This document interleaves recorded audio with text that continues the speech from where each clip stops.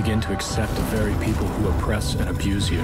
People accuse us of using excessive force. Resisting authority. We will command you, but then one day, with everything we've got. We are born free. We dare to climb. Went straight through us. We defy the status quo. Status quo.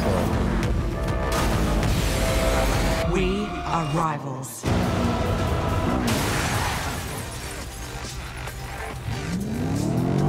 Need for Speed Rivals is brought to us by new developer Ghost Games with a little help from Criterion, the makers of the Burnout series and some of the best and more recent Need for Speed games. In fact, 80% of Criterion now work at Ghost.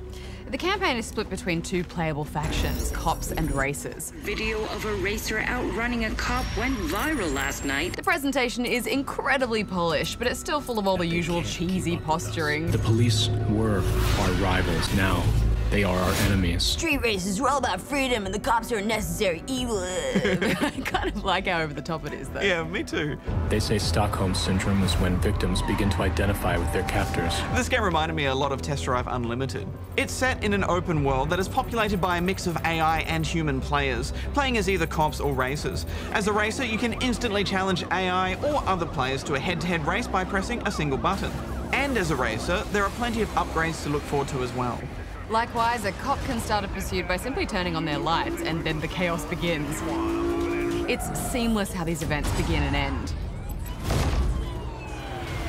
Dispatch, pursuing a 1041 on last stallion ranch. It's quite an ambitious model to have all of these interactions going on at once.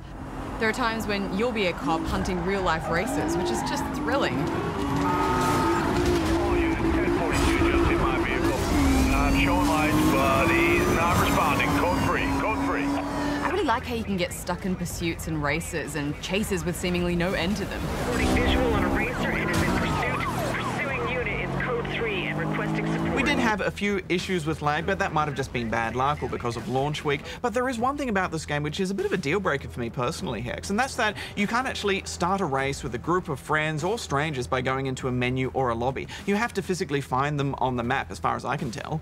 Mostly everyone just drives around completing their own single-player challenges and occasionally bumping into someone else. For all this promise of an online immersive world, it's actually a pretty lonely experience. Yeah, I mean, not everyone's going to have a big group of friends who all have this game to play with, so driving around looking for some human interaction can feel a little bit like there's a party happening somewhere and you're just not invited. And obviously this wasn't Ghost's game design intention. Yeah, I like what they were trying to do, I just don't think it worked very well. I still haven't managed to race with more than one human at the same time, and it's such a shame because there's so much I like about this game.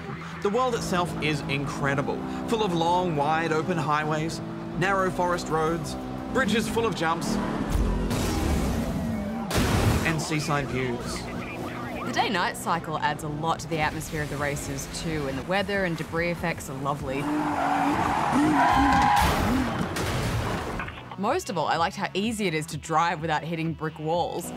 There are shortcuts everywhere, and the GPS is so forgiving that as long as you're heading more or less in the right direction, it'll correct and just let you stay in the race. I did find, though, that you have to do quite a bit of mini-map checking as you drive through, and that takes away from the racing a little bit because it's so distracting. Yeah, I mean, it's pretty common for open world races, but I don't know, I found this time the more I trained myself to stop looking at that mini-map and just focus on the checkpoint markers and that wide driving line, the less I checked it. All the cars are responsive and handle quite well. Maybe a little too well though, Hex. I found the drifting was just so easy in this game. I don't know, I think that's what they were going for. You know, a really fast-paced, arcadey racer that you can just jump into and have a blast, and I think they nailed that. I don't know why they can't have both though. I went back and played Need for Speed Most Wanted, and within 5 minutes the drifting was just so much more interesting and engaging because it was harder. It just had that perfect amount of challenge to it. No, but I think they've deliberately given this game a different focus though, Barjo. They've gone down that more arcadey path to play to the strength of those exciting chases between the street racers and the cops. I mean, personally, I want to worry less about nailing the perfect corner and more about, you know, the other cars on the road. I did have fun with all the car combat and playing with their loadouts. EMPs, mines, that terrifying turbo, and my personal favorite, the shockwave. As a racer avoiding the cops, I like that the longer you stay on the streets before returning to your base, the more cash you can bank when you do. So there's a nice risk-reward element to it.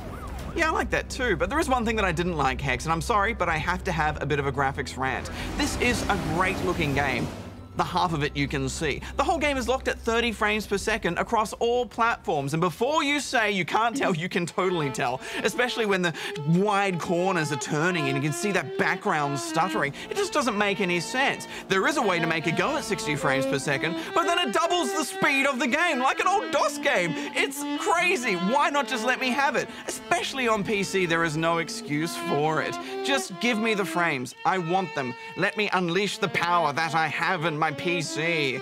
And while we're at it, what's with all the speed cameras flashing in my face every 5 seconds? They can go away too. In fairness, just before we shot this review, I did find a way to lock time and frames at 60, but it was way too glitchy to be practical. One thing all this tinkering around did show was how beautiful this game can look. Yes, well, frame rates aside, there is a lot to like about this game.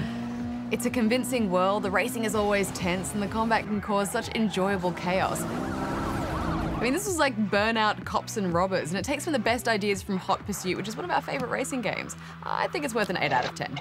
Yeah, look, I am warming to the game the more I play it, but I just think it's such a missed opportunity. The rare moments where you do interact with other players are so much fun, especially when you're that cop chasing the races, but they just happen so rarely, so I find it difficult to recommend this as anything other than a competent single-player experience. I'm giving it 6.5 out of 10 rubber chickens. Well, now that we finally have our new consoles, we asked Goose to take a look back at the generation that was.